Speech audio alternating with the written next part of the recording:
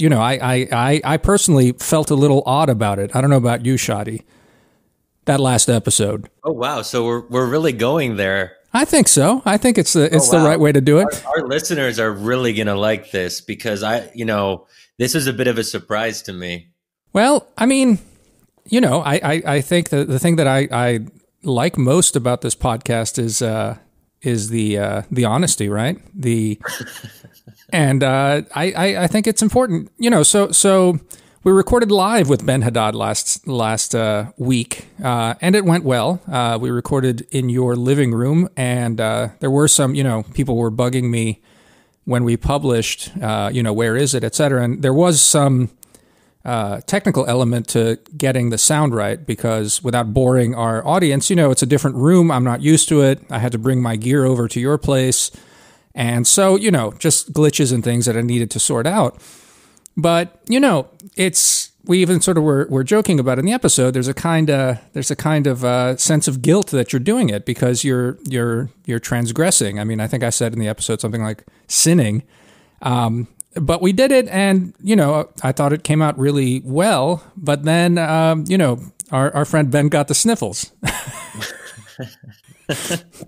And I thought to myself, man, we're going to have we might get nominated for the Darwin Awards, right? Because the episode ends up and we all have COVID. But anyway, I just figured, I saw you were tweeting about some stuff about mitigation strategies and what's possible here and the rest of this. But I figured it might not be a bad way to kick this off before we get to that a little bit by just working through some of that a bit. I mean, we worked through a bit of it on the podcast, talking about the weird sort of situation and a little bit of the sort of social pressures surrounding this. But the last week has been sort of an interesting experience just for me working through our last episode, basically. So I don't know, how did you parse all of the last week? Yeah, so just to be straight up, I haven't listened to the episode with Ben yet. I was in it, so in that sense, I sort of know what we talked about. But and the worry that I had, and I don't know to what extent this will be obvious when people listen to it. We joked a little. I don't want to say joke, but we had a bit of a lighthearted back and forth about the fact that we were in the same room, the three of us in my living room. And yeah, we were social distancing, but we were doing something which I think some people would frown upon and judge us on. And I think that all three of us were okay with that. I mean, each of the three of us have a particular approach to dealing with fears around COVID, and we've made decisions and we'll stand by them. And we're not going to apologize for our particular approach. That said, where it takes a little bit of a turn, as you said, Damir, is that Ben got the sniffles a couple days after that. And I think for the first time, it really dawned on me, it's always like an abstraction or a theoretical possibility that of course, we know we can get COVID at any particular time just by walking out, going to the grocery store, going in a car, an Uber, whatever it might be. But to actually be faced with the prospect that, okay, well, first of all, a close friend of ours is worried. And because we interacted with him during this time, then there's a real chance that we would get it as well. And that, I think, raises a lot of interesting ethical questions. And Damir, when we saw those texts from Ben over the weekend on Sunday, actually, we were going back and forth on text, me and you, because I was freaking out a little bit. Yeah. And I wasn't sure what to do. And I wasn't sure what the ethics, there are ethical concerns as well, that if you interacted with anyone else in close quarters, you got to notify them that you may have been exposed to someone who worries they might have COVID. So it becomes this sort of 6 degrees of separation thing that, there's a risk of spreading it outward. And you have to think about who else might be at risk because of that. And for that reason, we were like, oh shit, should we release this episode? I mean, what if Ben gets COVID? Then this episode is going to be kind of weird, being out there in the public as part of the wisdom of crowds history. So, and I suppose it's still possible that Ben could get coronavirus, or that me or you. I mean, it's always possible. So we might very well, who knows? There is a chance that we would look back on this episode in the weeks or months to come, and we'll have a different conversation around it then about, oh, did we make a mistake? Was this right? Did we have the right approach? Were we taking enough precautions? So it's really fascinating to kind of like, it's one thing to talk about ethical abstractions. It's quite another to talk about it when, you might be a spreader yourself, Right. I mean, from wisdom of crowds to the foolishness of individuals, right? Yeah. Look, for my part, this whole time, everyone has different risk profiles and appetites. I don't care if I get it. I kind of want to get it. So for me, what's so interesting about it is sort of what you're alluding to, is this whole sort of ethical dimension of it. Now, obviously, if it's just on a question of individual, it's not a big deal, I think. But we aren't individuals. We live in society, and so our decisions impact others. The other sort of meta question about this, and this is what kind of haunted me more about it than even some of these sort of interpersonal questions about informing, is again, it's, I think we did this maybe 2 episodes ago. It's what is our role, even as sort of minorly public figures, about, I don't know, setting an example. I don't know what you want to call it, but here we are. We were flaunting technically an order, even though, as we noted in the episode, anecdotally, we know many are similarly making narrow exceptions to this to just basically cope, to get through a very difficult situation, and carving out sort of social exceptions for themselves, and then, justifying it one way or the other. I mean, we're guilty of the exact same thing in many ways, justifying, self-justifying. So I don't know. It's an interesting time to be doing all of this, and then on top of it is sort of what you said. I'll just put it even more bluntly. It's a bit of vanity on my part. It's how stupid will we look how stupid will I look when I end up on a respirator, after an episode like this, and how reckless and dumb and all the rest of it. I say that purely from vanity, not from I'll do anything to avoid getting this. In many ways, I'm torn, and I would love to be able to say that I had 2 weeks of this and I have the antibodies, and then, every following eruption of this within our social circle or anything, I can just be concerned for the other person's health and not worry about myself, and not worry about myself spreading it and or having any sort of broader impact on others. I can just be helpful and not be a source of potential extra infection. So I don't know. That's a lot, but that's sort of how I was digesting the last week. And you bring up an interesting point. We're not just 2 random people. That would be one thing, but we have this podcast, so we're saying this with the intention that other people will hear it, but also in our other writings and public engagement, I don't want to overstate the number of people who listen to us or follow our advice or wisdom, so to speak. But there is also this, kind of social responsibility as people who are in the public sphere.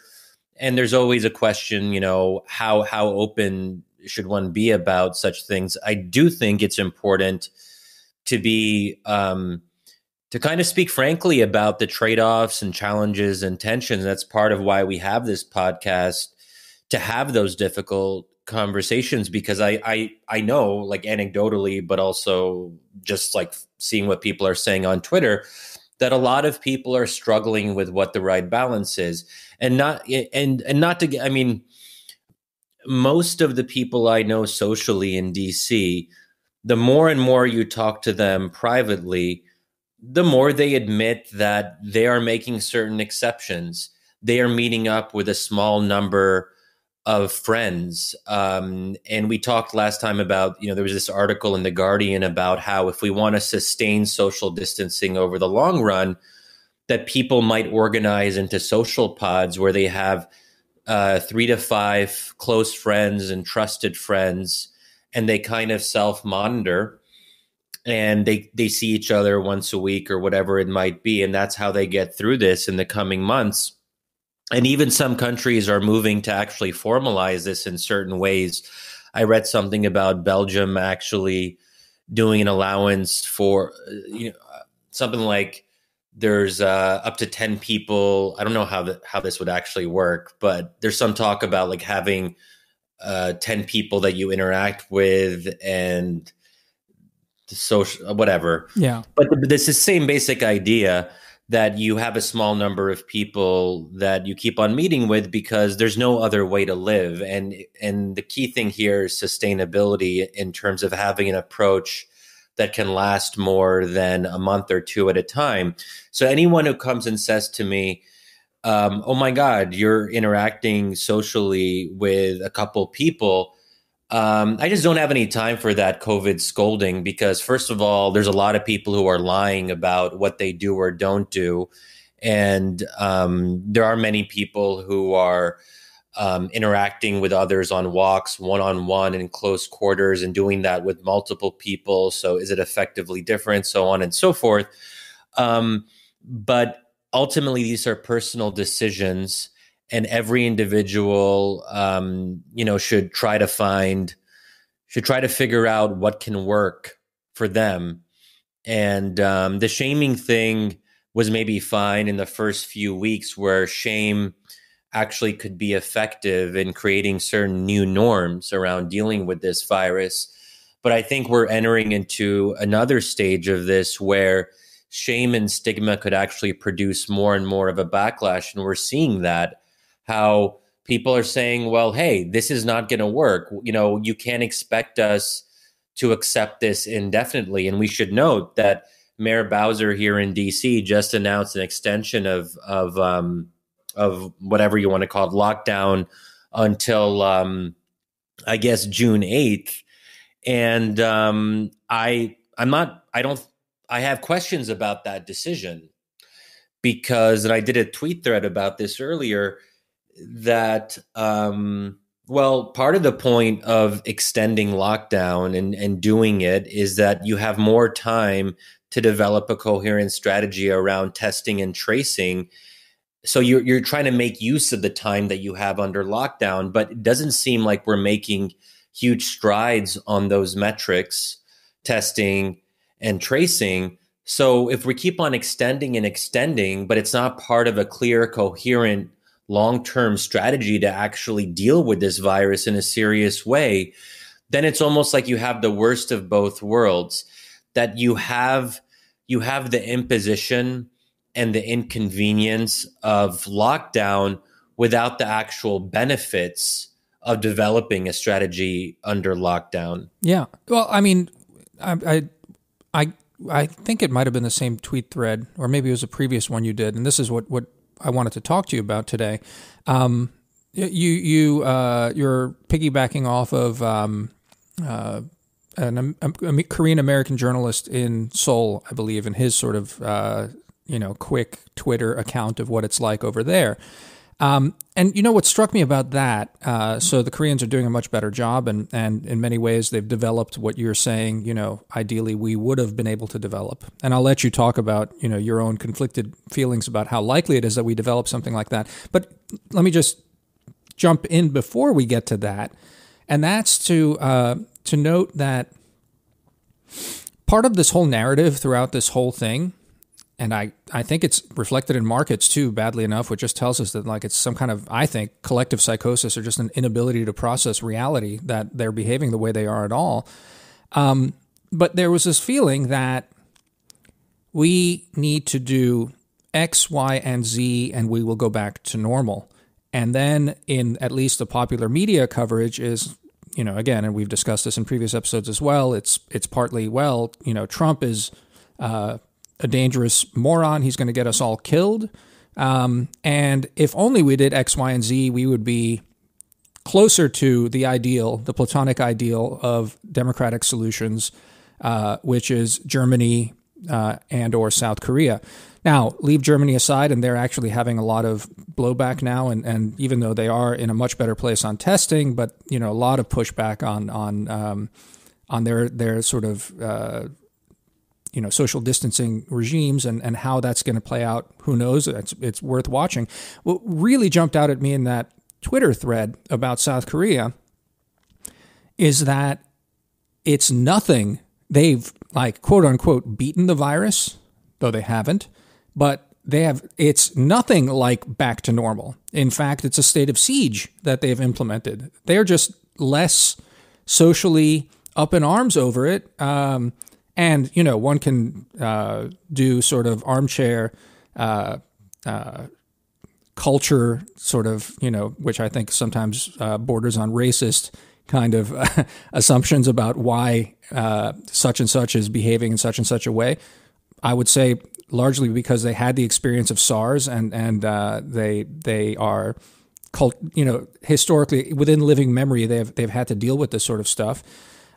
Regardless of why, they are submitting to an very abnormal, unnatural, nothing like it was before lifestyle. And again, you want to say a bit about that lifestyle, just because you said state of siege, but maybe we should be more clear. Sure. We'll put the tweet, your thread, and I forget the journalist's thread in the show notes, but it's levels of social monitoring.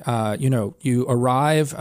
What really jumped out at me, I was in like the second or third tweet of his thing, said, not only do they force you to put an app on your phone, okay, fine, they also install an ankle bracelet on you for your 14 days of quarantine. So, in case you think you're going to be smart and leave your phone at home to, go gallivant for a little bit, no, it's 14 days. It's not 14 days of, how we do stuff, which is like, oh, well, you can walk to the store and, get your physical exercise because, that's so important. No, 14 days, you are locked into a room.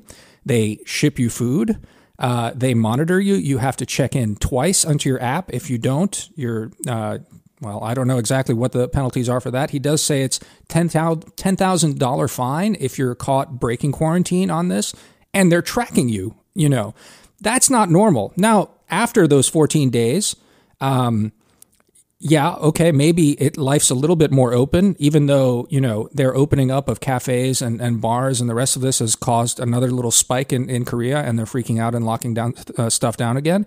But, there's notifications, and since they're tracking you with your app and the rest of this, you are notified if you were in the area with someone, and then if you were in that area, again, there's a chance you will have to lock down again. If you're identified to have been in close contact, you will be locked down again for 14 days. So again, this is not status quo ante, and this is best case scenario here. That's the thing that really jumped out at me from that. That's what success looks like. People should let that sink in. Yeah, and that's why. So when I saw that thread describing the South Korean approach, my initial instinct was, wow, in my ideal world, I wish we could be like South Korea and get our act together and have this pretty serious, strict regimen that, that monitors people effectively and so on.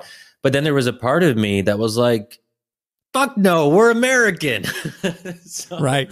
That's a sort of oversimplification of my inner conflict, but to be more serious about it and explain what I mean here, I think that, and this is where I do think that political culture is important. And, I add the word political to culture because, culture is even more complicated, and that gets into sort of the question of what is inherent about a group or a people. And, this is not about essentialism. It's about how politics and culture interact. So when we talk about American political culture, we can talk about a very polarized and combative public sphere.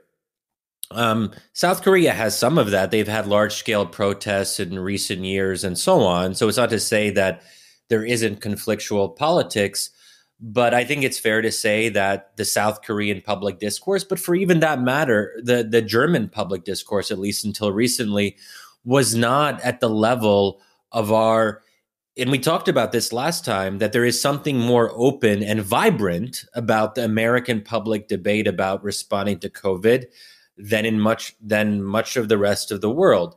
And I feel like I'm really proud that we have that, because that's what makes our democracy so great, is that it's this cacophony of conflicting opinions, and you have a wide range of approaches to different questions. But there is a dark side, and this is where I get conflicted, because it does inhibit our ability to develop a more effective collective response to a crisis like this.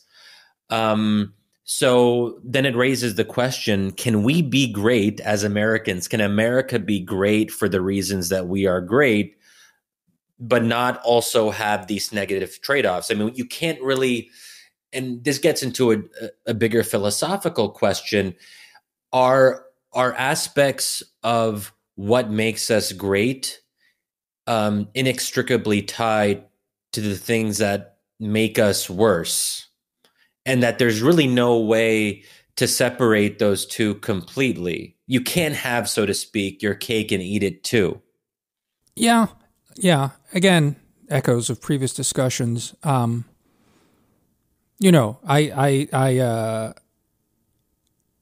less perturbed than some of my friends about America underperforming. And let me just put it this way.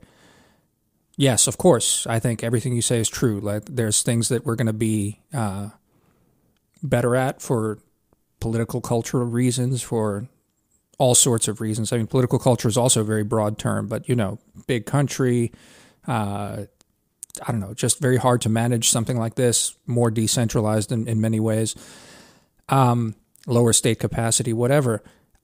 I guess what jumped out at me about the Korean case is that the Koreans are managing it in their own way, and I guess, if your entire measure is saving lives, which is a fine measure, but, there's in no sense are the Koreans on top of this in the sense of like restoring life to normal,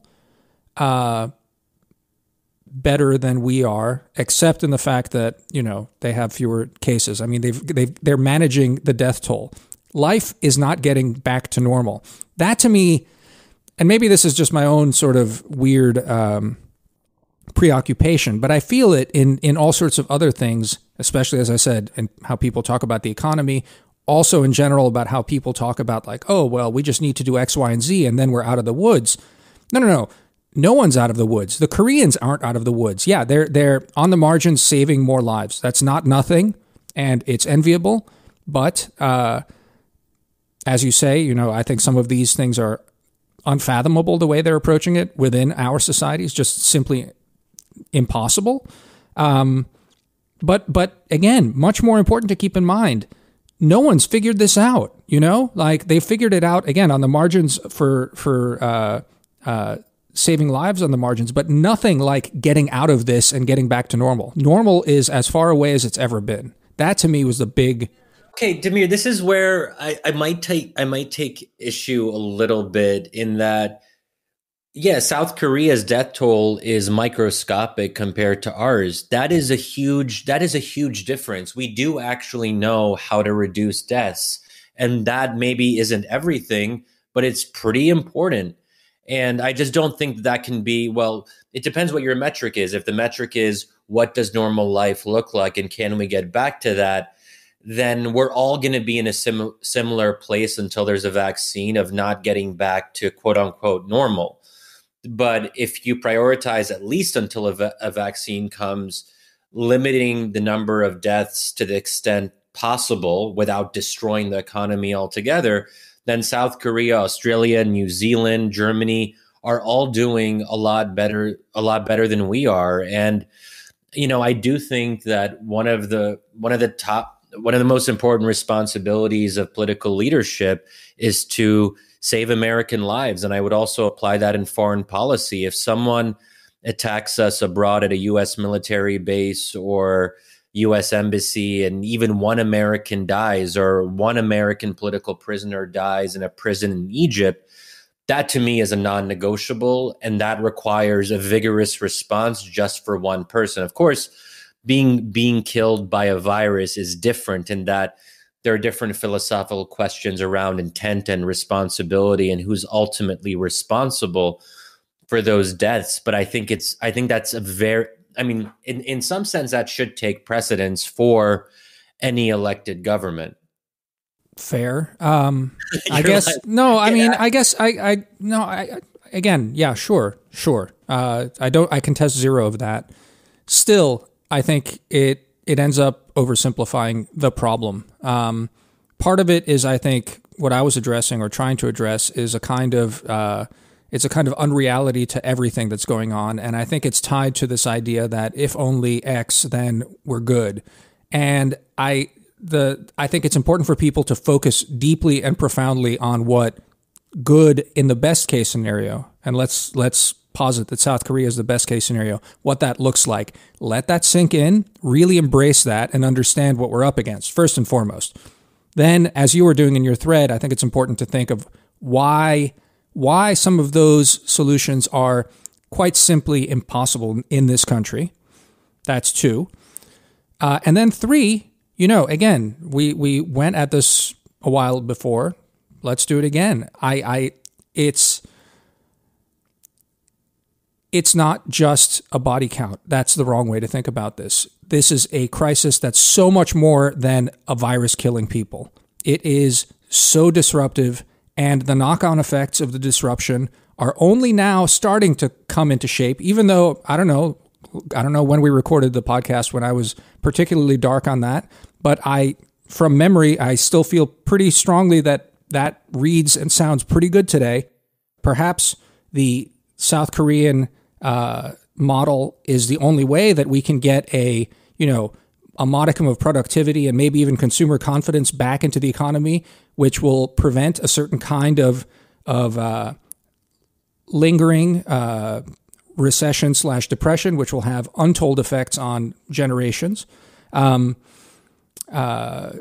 maybe that's the only way, but then we need to also come to grips with the fact that many of those ways are just simply inaccessible to us. Now, again, let me just say, nothing that I've said so far should be construed as apologia for lack of direction. I said it in the last episode as well, for the fact that this time was not used to figure out a responsible testing regime. That's the other thing that really jumped out at me in that Twitter thread, right? Was that he said the main difference between South Korea and what they're doing and the United States is that in South Korea, he as an individual does not have to worry very much about other people having it and not knowing it.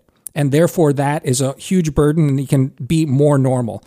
That's one thing. And this is why, getting back to the question of the wisdom or folly of recording the previous podcast in the same room with Ben, we don't know. We still don't know, whether any of us are carriers, and we have no reason to feel confident in that. That's bad, and that is very much a failure, a policy failure, a failure of us to be able to do that.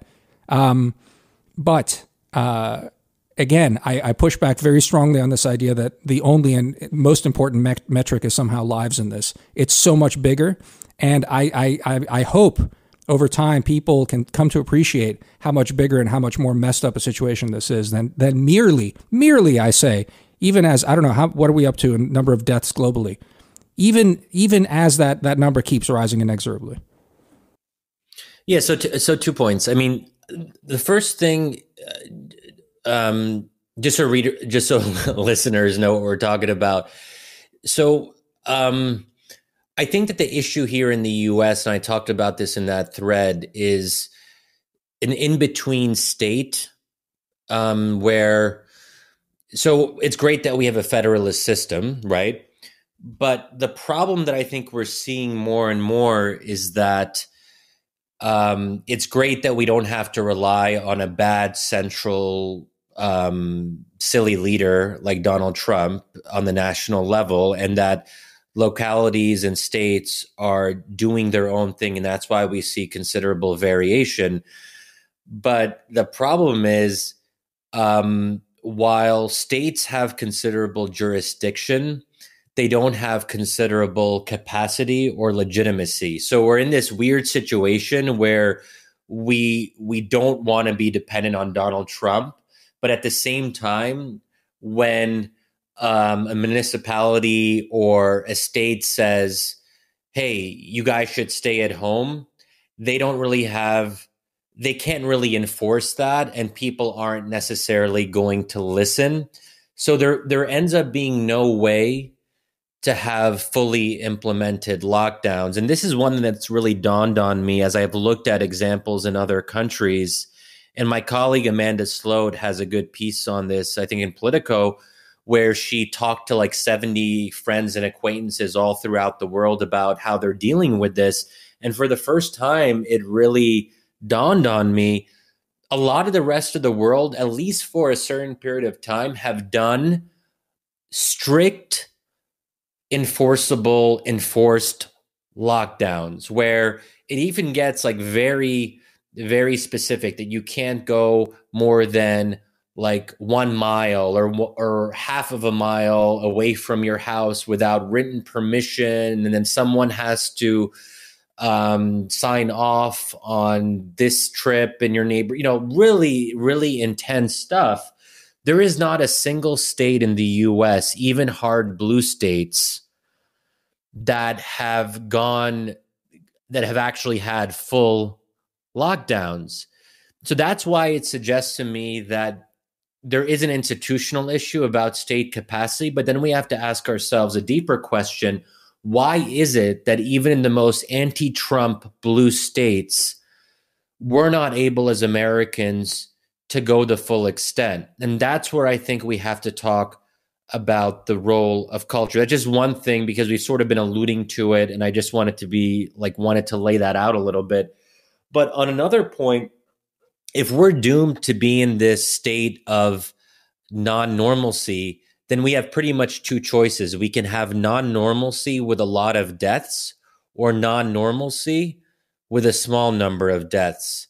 And I would prefer the latter. And this is where I think South Korea has a huge advantage. So if we're all doomed to what you say, Damir, if we have this pessimistic outlook and that people have been over optimistic about how quickly we'll get back to some modicum of normalcy, if we can't do that, then shouldn't the priority be limiting the loss of life for the meantime? Is there a third option? I guess the third option, which isn't even really normal, is Sweden, which is accept a high number of deaths. In their neighborhood, they have, I think, either one of the highest per capita, certainly compared to Finland and Norway. They have by far highest per capita in that kind of narrow neighborhood in Scandinavia, as well as Denmark.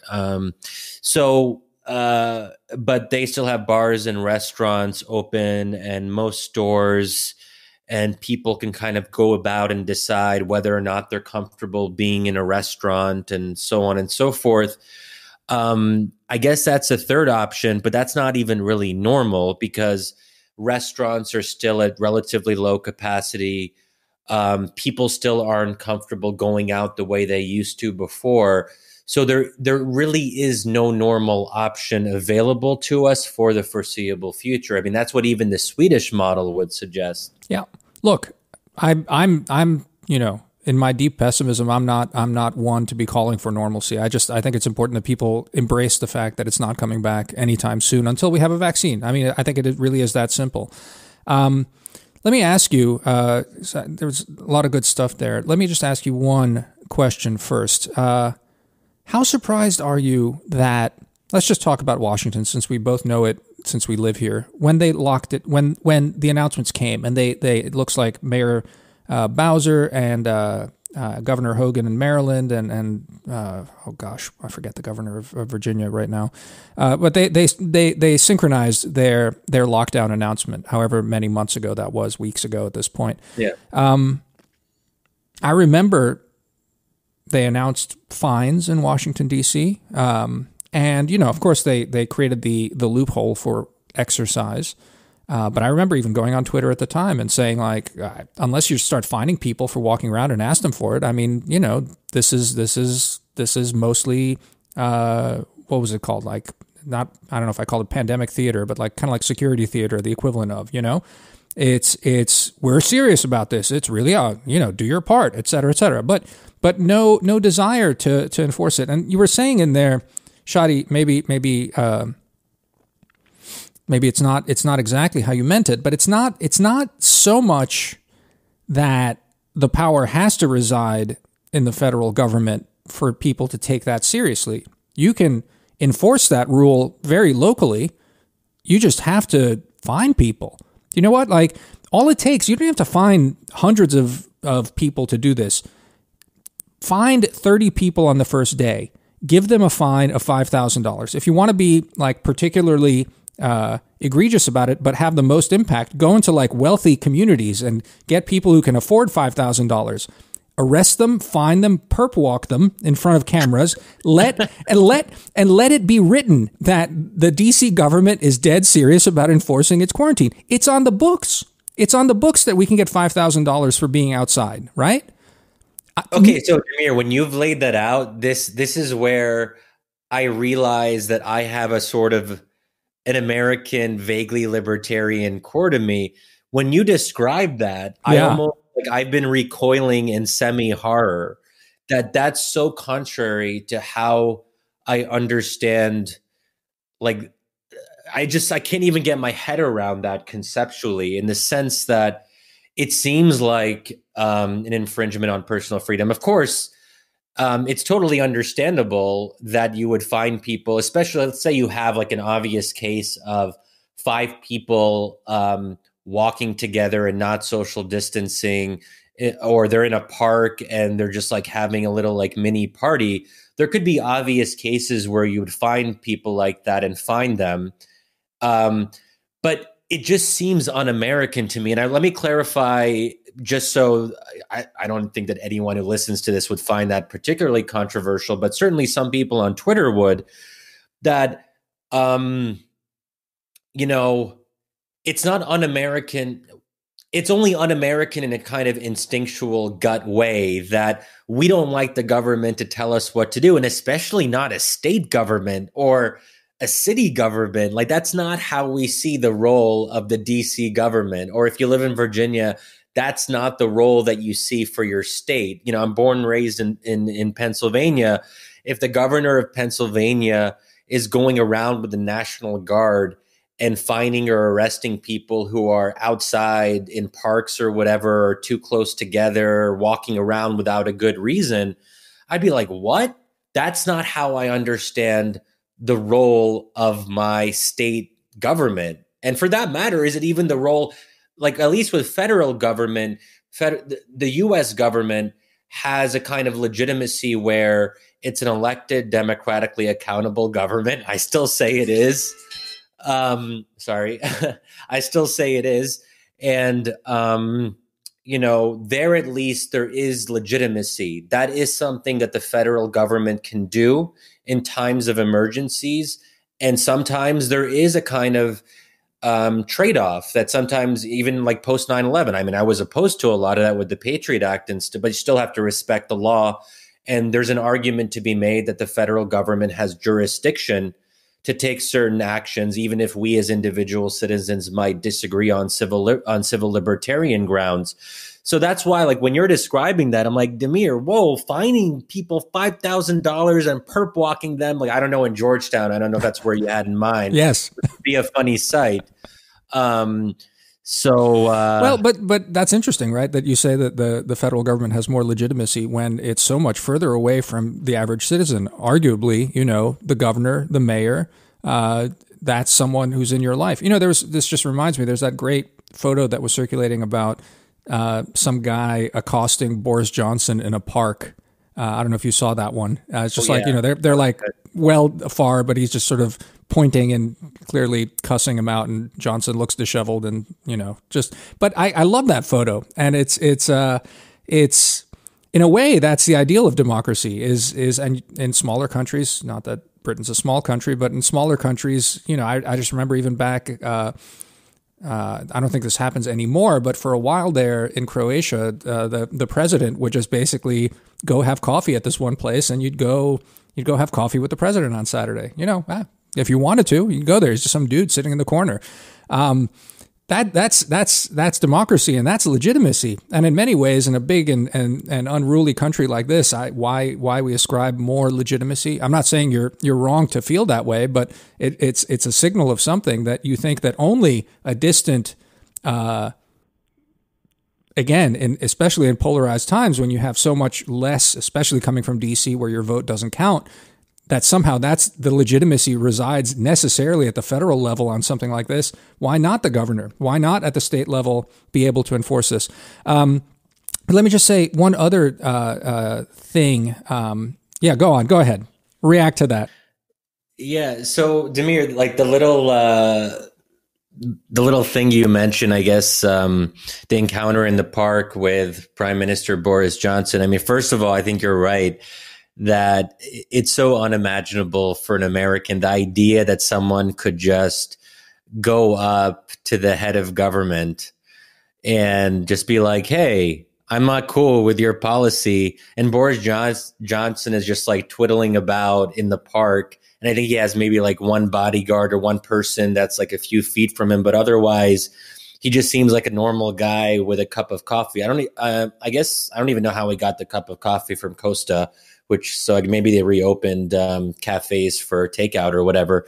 But you raise an interesting point, like why I'm more comfortable with a distant federal government doing something than with my local government. But I think the answer is actually kind of easy.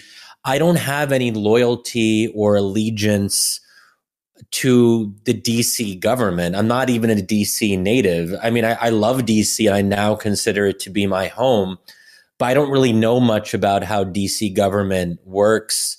I have to confess that I haven't been great about voting in local elections. Even when I was, even when I think about Pennsylvania, like my state of origin, do I have any allegiance as a Pennsylvanian? Do I even see myself in those terms? No, I don't. Maybe other people in other states feel more strongly about these things. I guess Texans probably do.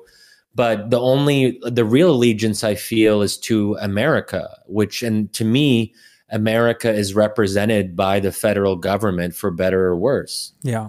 Yeah. What do you think about does that make sense? Or? No, I mean, it makes sense. I think you'll just get a lot of people, pointing to what you just said and said, like, this is part of the political decay that America is suffering from. That, like, I mean, arguably since the Civil War, it's been a process of centralizing, arguably as well as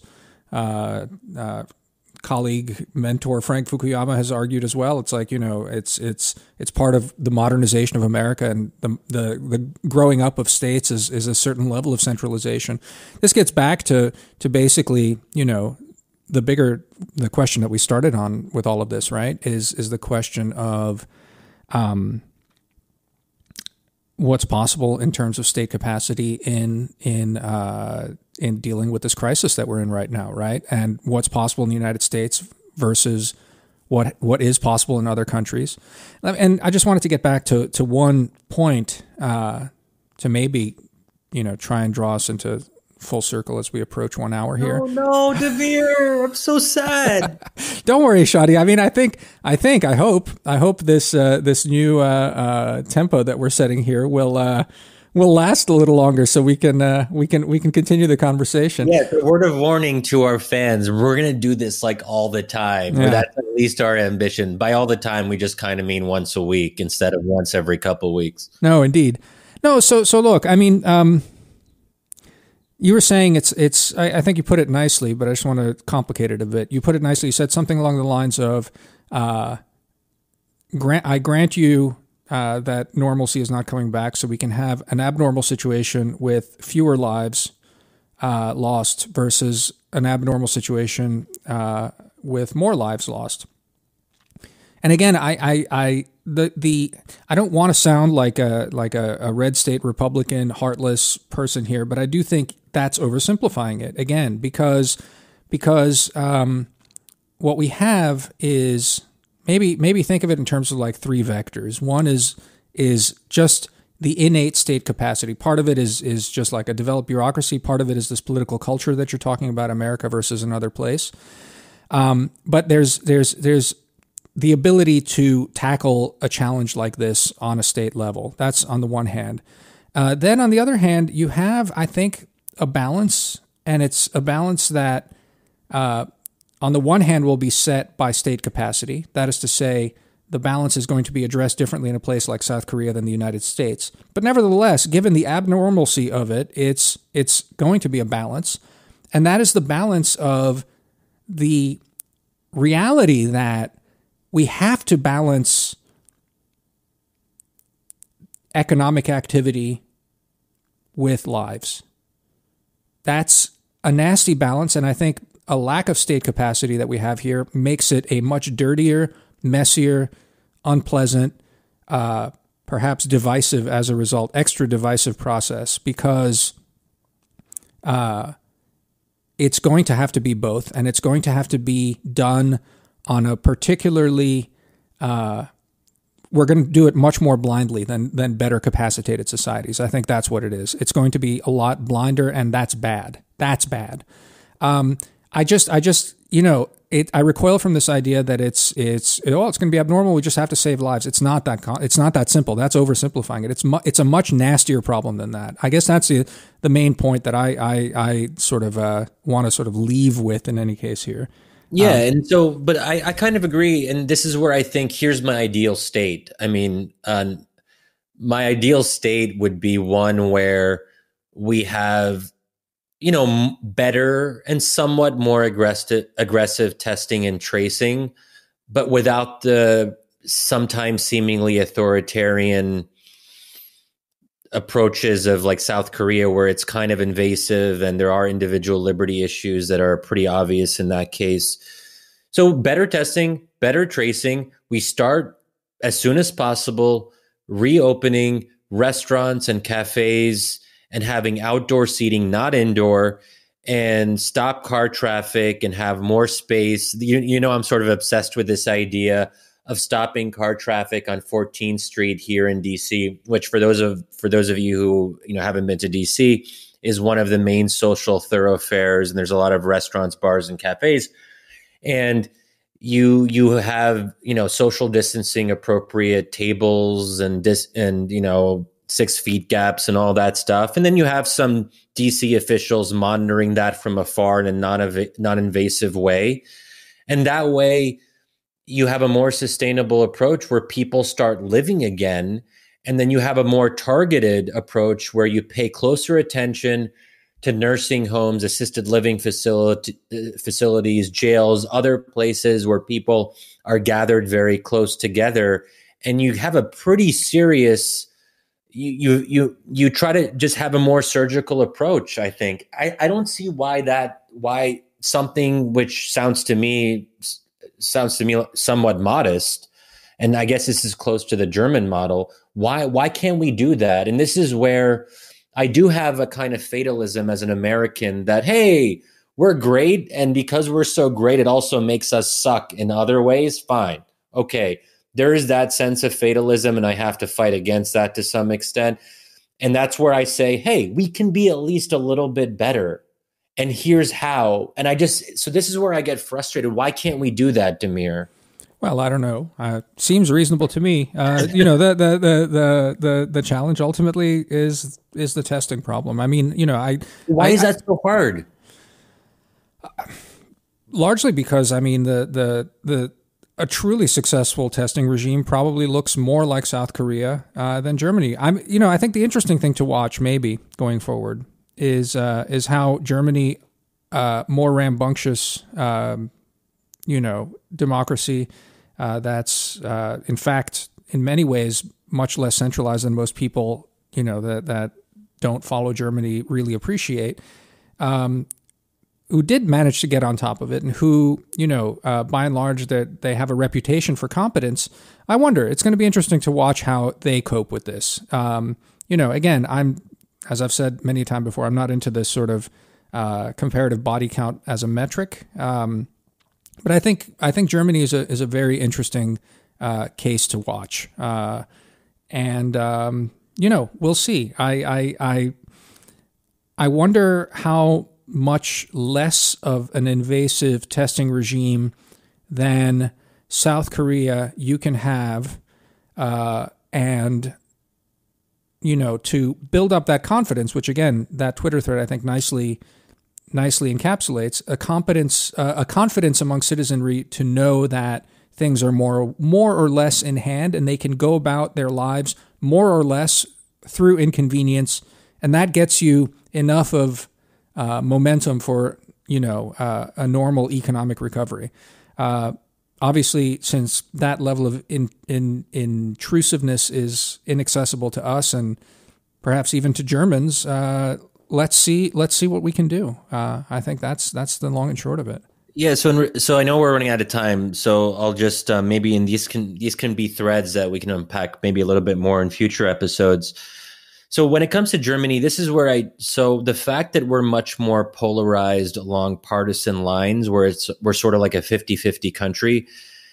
Germany, almost by definition, because it's a parliamentary system, is never going to be polarized in quite that way. So you can have rambunctious political debates and far-right parties, which they certainly do have, but they're not going to have a situation where one half of the country is like, oh, we like our president. Another half is like, we will never trust him, even when he's doing the right thing. So I think that puts us at a certain kind of disadvantage. But the other thing is, as rambunctious as Germany can be, they don't have the kind of like, fuck you, don't tread on me kind of vibe, which we do have. And again, forgive me my culturalism here, Damir, but I do think that all of us as Americans, just by virtue of being here, being born here, or immigrating here and buying into the American dream, there is this sense of like, fuck you, to kind of, say it in a little bit stark terms.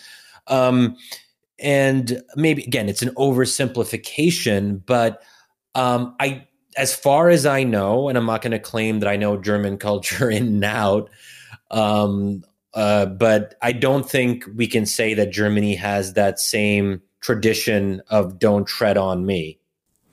Yeah, look, I'm no Germanist either.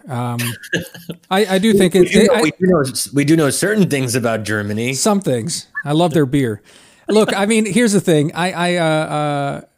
Let's leave it open on that. I mean, I think it's interesting how the sort of that kind of reaction to authority is being given voice across the West now. One way to describe our populist moment that occurred to me the other day is the birth of true democracy is the other one, which is just basically, as more and more people learn to be heard, and partly through technology, they're having less and less of it, less and less of the idea of expertise and central authority and the rest of this. And it's just undercutting legitimacy. Maybe that's one way to think about populism. And so that would, be my soft reaction against the idea that we are so unique in our don't tread on meism. But I think it's a fair point, Shadi. Well, something to unpack more for next time. Yeah, for sure, because we're running out of time this time. Anyway, Good chatting. Okay, but Damir, I just want to say I'm really happy that we're doing this. I am too. And again, to our readers, as a final parting shot, we're definitely not doing this in the same room today. Oh yeah. Oh yes. I'm literally all alone. Yes. No, seriously. Anyway, a pleasure, Shadi. Talk soon. Okay. All right. Bye.